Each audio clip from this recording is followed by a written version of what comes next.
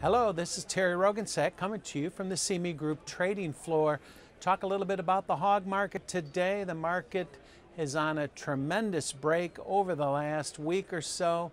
We're pricing in, maybe we've already priced in the huge drop or potential drop in pork export activity. The number one factor that we're looking at, maybe overdone, could be that the China tariffs and the Mexico tariffs announced last week.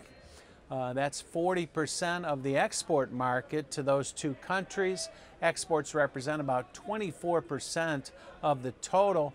But with the price drop that we've seen, we might have already priced in the export loss plus the normal seasonal down that we see in the market at this time of the year. Number two factor would be that the August hogs, currently trading at a $13 discount to the cash market.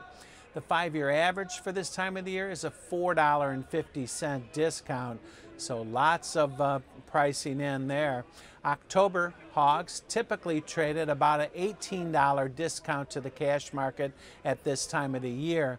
We closed at a $29.75 discount yesterday.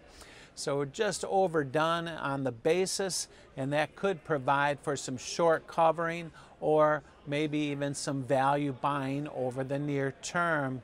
Consider buying the October hog 58 call premium, pay 160 points, looking for the call to work its way up in value to about 350 points.